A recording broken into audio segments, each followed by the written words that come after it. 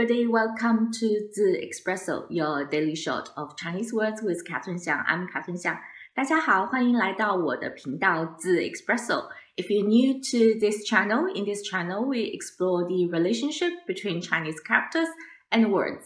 在这个频道呢，我们探索中文的字和词之间的关系。你也会学到很多的中国文化和历史小知识哦。So if you haven't subscribed and you don't want to miss our new content, please do and enjoy today's video. We are now in the middle of number series. Today's video will continue with numbers, and last time we finally get to number 9, 9, the biggest number in the single digits. Today we're gonna look at the unique combination of 9 and 5, 九五, 九五. The word, the idiom we're going to learn today is called 九五之尊. 九五之尊. Before we dig deeper, let's first, as usual, have a look at these two Chinese characters. 我们首先先看一下这两个数字5和9是怎么写的。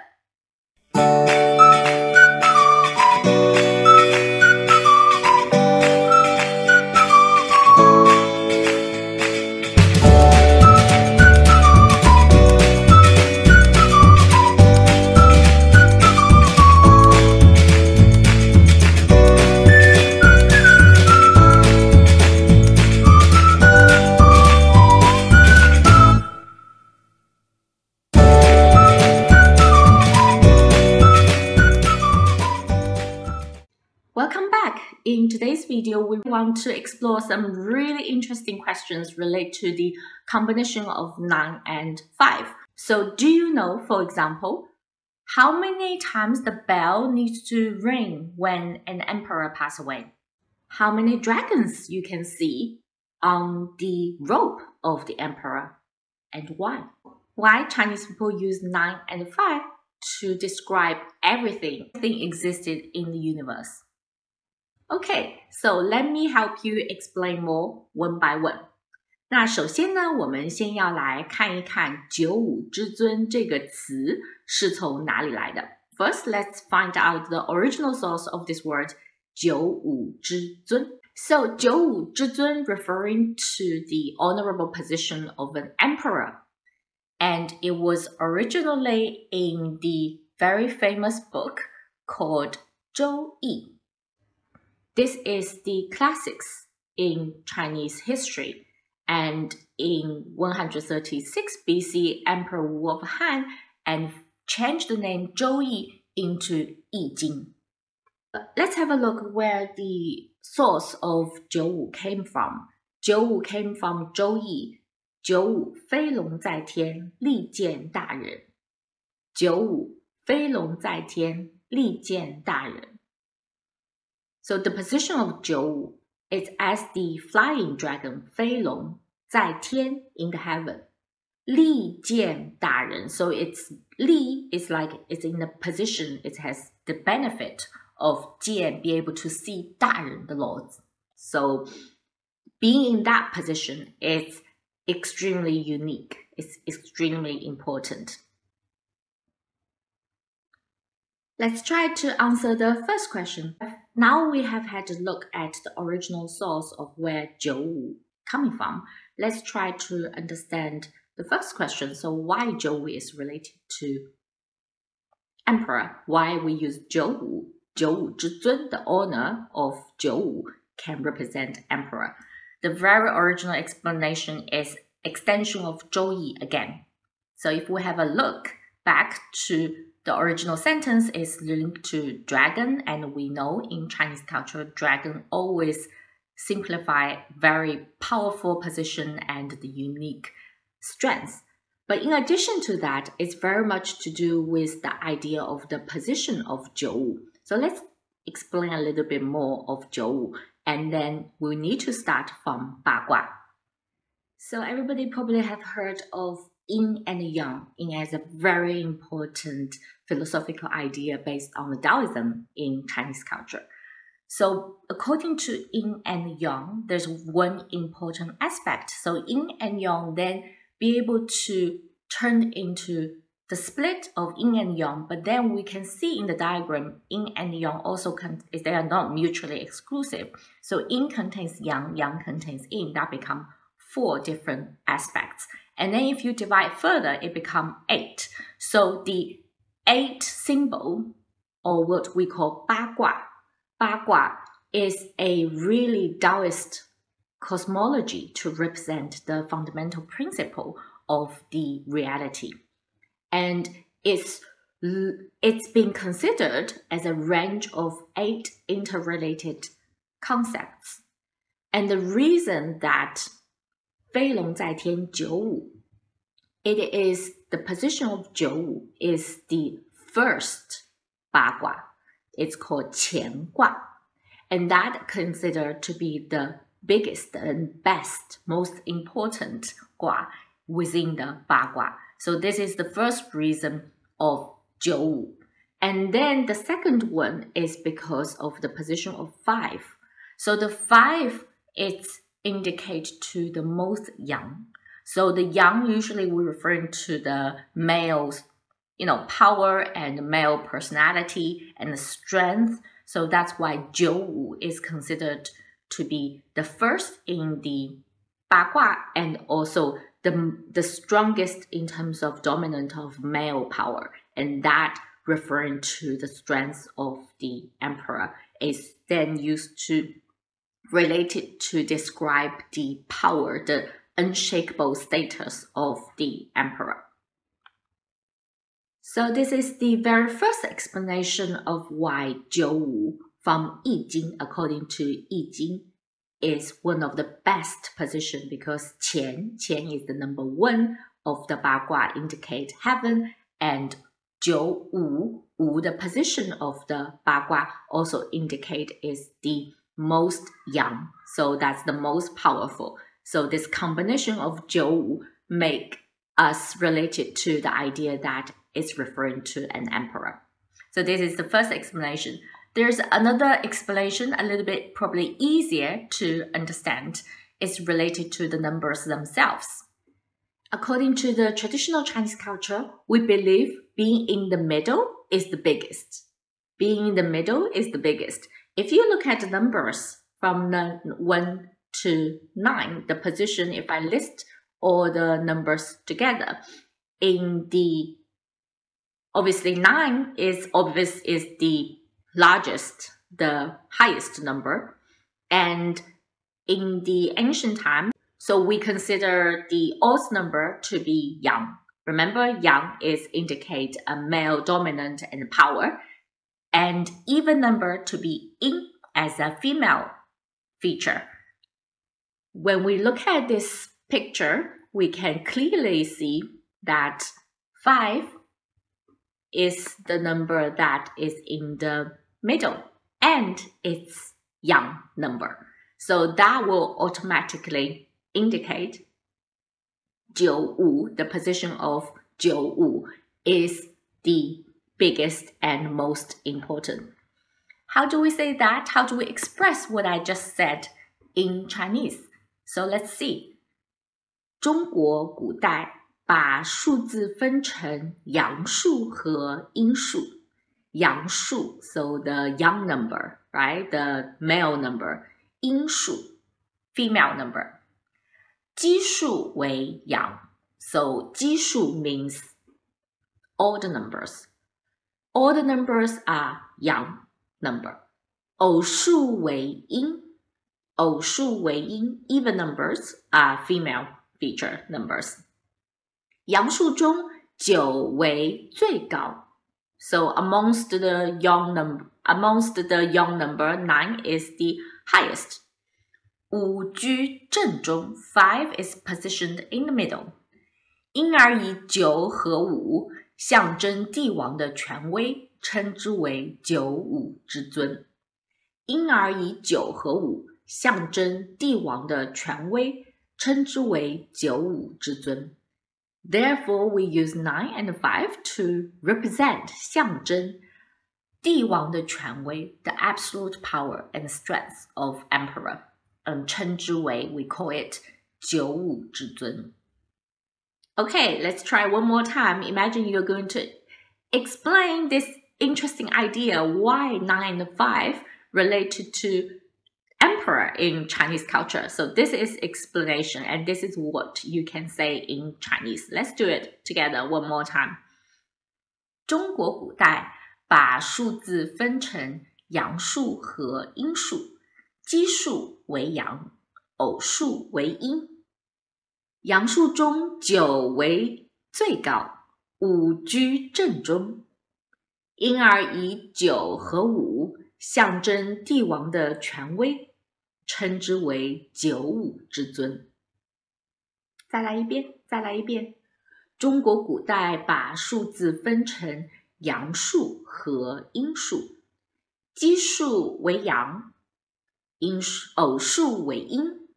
阳数中9为最高，5居正中，因而以9和5象征帝王的权威，称之为九五之尊。Okay, how are we doing? Are you enjoying being able to tell such complex ideas in Chinese? Very well done. Let's see another similar expression to explain that. 传统文化认为九五，数有9，五居正中，若风，在其之巅，具鼎盛之势，不偏不倚。九五者，位高而不傲，谦和之德，是为太和之意对应。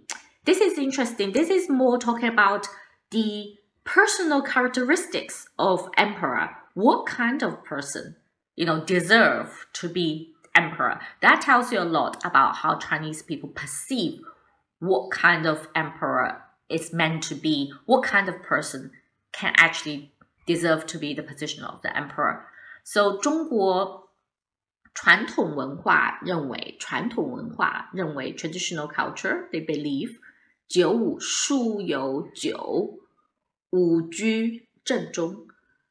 So 九五 again, this is trying to similar to previously explain 数有9. So numbers, we have 9, right? We have 9 numbers in total. 五居正中, similar as before, 5 is positioned in the right middle, 正中。若峰 as a peak, because it's in the center. 在其之巅, it's on the top, it's in the peak. 具鼎盛之势, so it has the position as it's always right at the peak. So 鼎峰之势 here is really important. All the emperor, all the development of a society, we want to say 鼎峰之势, while they are really well established, most well developed, so it's right at the peak of performances, 鼎峰之势。不偏不倚 it didn't go to one side or the other because it's right in the middle. Okay, that is the idea that you're not going to be biased, you're not going to favor a particular aspect. In your management, you're very, very well considered. 九五者, so the person being at the position of 九五。位高而不傲，位高 you're in a higher position, 而不傲 but you're not arrogant. 傲 here means arrogant. You're not arrogant. 谦和之德。谦和, so very modest. Again, you can see how important modesty playing a part when in Chinese culture when we consider a person's personality. 是为太和之意对应. So it is correspondence to 对应 to respond to correspond to 太和 very, very peaceful, very, very harmonious. This is the idea that if you have a person that is in a power position but remain to be very modest and do not have biased opinion, always very balanced, and this person will ensure the society is peaceful and is harmonious. And that is the number one criteria when in the ancient Chinese we consider who's going to be deserved to be the emperor. What does it entail nowadays? I think one of the things you can see very importantly, you probably noticed that if you have a meal, if you have a meeting in a Chinese context, the most important people will always be positioned in the middle. Seating is really important when you do business with China. So the most important person, please ensure they are sitting right in the center. The other thing you probably also noticed, very common in the Chinese culture, but also in the Western culture as well, when you have a group picture, right? Who's going to be in the middle? Of course, the most influential people gonna be right in the center of the photo. Let's have a look at this, some examples of how where the chairman of China will be, right, in all these important international meetings or summits, and you can see this tells you exactly where power is. Okay, this is how we perceive power in the Chinese culture, and link back to actually the position of how the numbers are listed, and 九五 being highest, biggest, but also in the center. So this is a second, probably more intuitive explanation of why the Chinese emperor will have the 九五之尊. Now we explained two reasons of 九五之尊, why emperor will be considered 九五. One is through 易经, the book of change. The other is just purely intuitively look at the position of the number. Let's look at some examples how it's being used in Chinese literature. The literature I want to introduce to you guys today is called 封神演义. 封神演义, translation into English as the investiture of gods or the creation of the gods. And that is also known as 封神榜 in Chinese. It's a 16th century Chinese novel. And this is actually one of the novels becoming very famous because it's one of the most important Chinese work to describe gods and demons, and that's been written in Ming Dynasty. We have many TV series and movies being produced based on the story of 封神演义. So in the 63 episode of 封神演义, by the way, this is written by Xu Zhongling, as I mentioned in Ming Dynasty. The author's name is Xu Zhongling. So it says, 接陈汤之意, 为九五之尊, 陈帝王之统. 接陈汤之意, 为九五之尊, 陈帝王之统. So it's a little bit hard because it's in classic Chinese, but literally it's just saying you are going to take over the throne and you're going to be in the position of the owner of 95, 九五, and that's where you're going to be able to continue to the power of being the emperor. So this is the first time we see how it's written in famous Chinese literature. Now I have a question for you. It's a question that I asked at the beginning of the video. How many bells we need to ring when the emperor passed away? It's 45. Why is that? Because we consider it has to be a completion of 9 and 5. So 9 times 5, that's 45. So in the history, when emperor passes away, the bell has to ring 45 times. While if it's relatives of emperor, according to the I Ching, the position, that's going to be 36 because it's 4 and 9. It's one number less than 5. So that's one of the interesting phenomenon when this happened. The other thing, let's have a look of the interesting phenomenon of the emperor's gown. So let's have a look. Can you see how many dragons here on the emperor's, gown? 5, right? 5. Yes. We have top right, top left in the center, and then top down, top left. 所以我们有上面有左边、右边、中间，然后下面也是左边、右边。So you can imagine if you look at the other side, that's also 5, right? You can also see 5 dragons. So remember the importance of 5. However, in total, how many dragons are there? 一共有几条龙呢？ So if you notice the top one, they are actually designed in a particular way that the dragon is actually split into 2. So from each side, you can see the dragon, half of it, you can identify the dragon. But in total, what is on the surface, you can only see 8. If you count, it's 8. So what is the 9th one? What happened to the 9th one? There are 9 dragons in total. That's another interesting story. Some people say, yeah, you don't see the 9th dragon because the emperor itself is a dragon. Okay, so that's why there's no dragon. But actually, we've discovered that the 9th dragon is actually hidden in the interior side of the gang. So there are indeed 9 dragons in total on the gang, and then from people, whichever direction you look at it, you can see 5 dragons.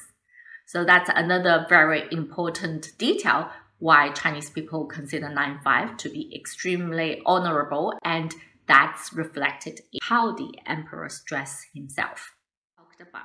Okay, in today's video, we talked about how 9-5, the important word 九五之尊, 九五之尊 referring to Chinese emperor, and we explained why 九五 is used to refer to Chinese emperor.